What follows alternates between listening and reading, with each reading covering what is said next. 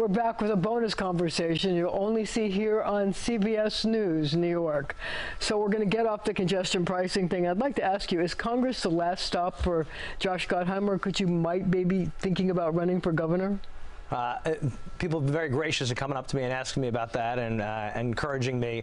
Right now, I'm focused on one thing: fighting the congestion tax and also fighting for the families of Northern New Jersey in Congress. So basically, you're ducking the question. Basically, I got a job right now that I'm focused on. But it's very people. But you're young. Flattering. I mean, you could maybe want to do something else. I mean, Congress forever? I don't think so. We'll see what the future has. But right now, I got a job.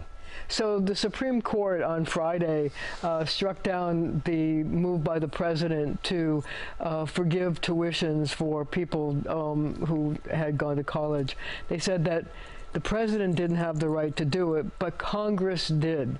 Your reaction to the Supreme Court ruling, and do you think there's any chance that that Congress would take up this issue and do tuition forgiveness? I think it's a great question. I think it's going to be very tough in this Congress with a divided government to get that done. I do think there are things like actually looking at how people, so right now, if you have a college loan, you can't renegotiate your interest rates, right? So you can refinance your home, but you can't refinance your college, and I think that's ridiculous. I also think when the federal government gives a student a loan, we shouldn't make money on that, right? You should charge something to manage the people who give the loans, but I don't think the government should make money on that, and I think we need to hold colleges accountable for outcomes. So there's plenty of things I think you can get bipartisan support around, but this would be very, very tough in this climate. Even though you're part of the problem solvers caucus, yeah, 64 of us, yeah. And so I'm aware of where you think where I think I can get people together around. I think that's a tougher issue, but that's why I'm saying some of these other issues actually I think you could get bipartisan support. One of the things that the problem because we've got to make college more affordable for folks, definitely. So one of the things that the problem solvers are into is the ever popular SALT, the deductibility of state and local taxes, which you are in agreement with Mike Lawler, Rockland County Congressman, and others. I wonder if there's any possibility that could see the light of day. So we've gotten it passed out of the House now 4 times since I'm in Congress of restoring SALT, because we've got to make life more affordable and get taxes down for folks. And the red states have been sticking it to us for years, since 2017 when they got this passed. That's because the red states get more money. Oh, you know, the moochers, right? I call them moocher states, right? They take far more back to their states than we do. So we've been fighting, obviously, to bring it back. We've been working on this issue recently. We've been sitting down. We've got a bipartisan SALT caucus. There's a group of us, including Mike Lawler. And I'll tell you, it's clear that there's a bunch of people from New York on both sides of the aisle want to get this done. Jersey, both sides of the aisle, places like Connecticut, Michigan, California. Whether we can get it out of the House, given that the other side of the aisle is largely opposed to it, I think very tough, to be honest with you. But here's the good news. In 2.5 years, it comes back fully, right? So the tax bill from 2017 will go away, and then it comes back fully in 2.5 years. So now they may want to negotiate because they know it's coming back fully in 2.5 years. So the moochers and the red states are talking to us and saying, well, what if we did it this way? What if we actually did it now this way? So that's my only hope for this Congress, but I think it's tough. And you've got people like me and others who are like a dog with a bone on this one. But you say it's going to go away in 2.5 years anyway? It comes back fully. You get the deduction fully back if we do nothing in 2.5 years. I don't want to wait 2.5 years, but the bottom line is the red states know it's coming back 2.5 years, and so they may want to negotiate now. So one of the big issues for Congress, or for Hakeem Jeffries and the Democrats in Congress, is trying to take back the House next year.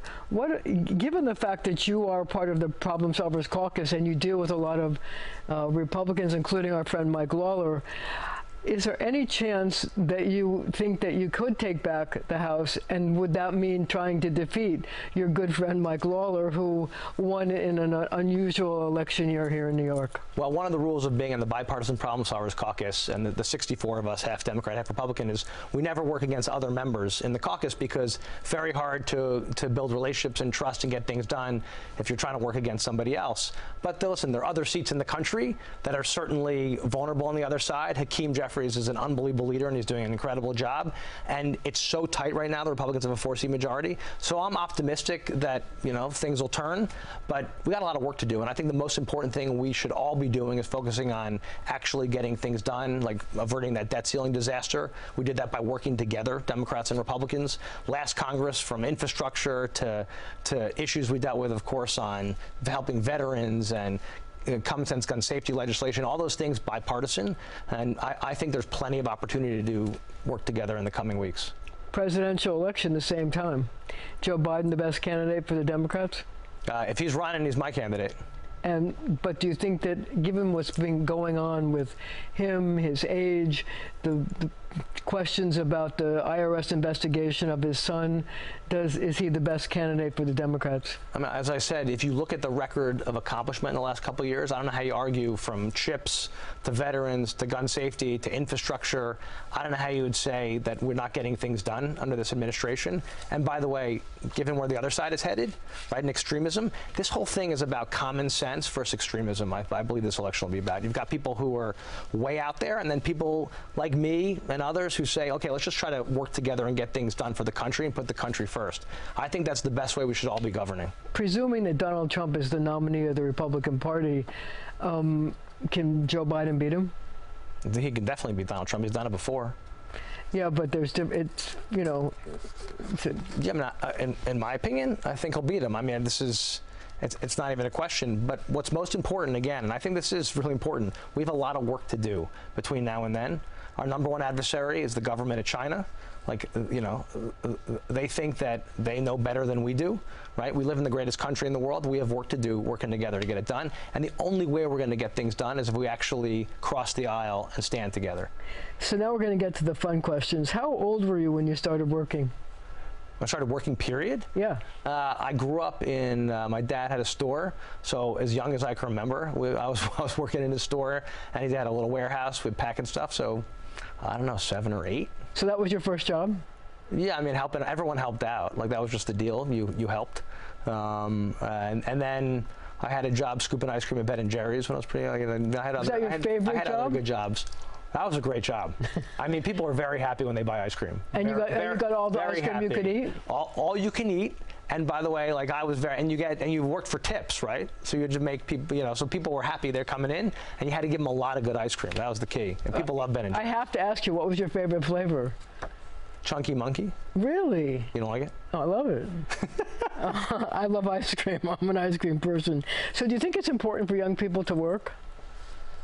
Yeah, I think it's really important for people to figure out a way. There's a lot of people who have to work, and I think any which way people can work, whether that's helping other people, whether it's working, scooping ice cream, or with your folks, or however it is, I think it's really important from a work ethic perspective that people work. So how do you pick yourself up after making a mistake? You just got to keep going. I don't know. Like, listen, everybody makes mistakes. We all do. The key is just to get back up and to keep fighting. And in my job, the most important thing is that you fight for other people. Like, we're doing the congestion tax. Like, my job is to work for other people and to just every single day get up and fight. And I'm blessed by this job, right? You get to help people every single day, and people work incredibly hard. You got to get their backs, whether they're a cop or a firefighter or a veteran or someone who's commuting in. Our job is to represent people and get their backs. You do that, people will be happy. What was the last book you read for enjoyment? I know you read all about pollution in New Jersey. But I mean, I read a lot of reports. I just reread Long Walk to Freedom, Mandela's book. If you haven't read it, it's unbelievable. So that was probably the last book I reread. So how many times have you seen Bruce Springsteen in concert? And I know the story, so. I mean, I don't want to get the number wrong, but dozens. Dozens of times. My first concert was Springsteen. And on this tour, I've seen him twice so far. Seriously? And I'm going to see him again in the Meadowlands in August, and I'm incredibly excited about it. Last question. Is there a particular Springsteen song that speaks to you? I'm not. Oh, you want me to pick a song? I mean, I got so many songs that I love. I think The Rising is one of my favorites because I think it just speaks to, you know, after 9/11 in Jersey. And by the way, my dog's name Rosalita. So I also love Rosalita because Rosie is, you know, the greatest dog. But yeah, that's another one. And what kind of a dog is the dog? A golden doodle. A golden doodle? Yes. How big? A COVID dog. A COVID dog, yes. Yes, for my kids. I've got an 11-year-old and a 14-year-old, and they begged us for a dog. And my wife had not been a dog person, and now who's the dog's favorite? My wife. By far. Are you jealous? Totally. Are you a dog person? I love dogs. Yeah. No, I love dogs. So how many dogs? How many dogs would you have if your wife would let you have as many as you want? I would definitely have them. We're pushing for another one. And You are? If she ever watches this, she'll know. Oh yeah, and I want another one. A golden doodle or something else? Any kind. I don't really care. I love labs. I mean, I love all dogs. So I would love to have another dog, but I'm not sure that's in the cards. My kids are also pushing for another dog, but you know. So if you have any influence, that would help me. Well, as we approach the dog days of summer, I hope you get your dog. And thank you all for joining me, Congressman, and thank you for joining me at home.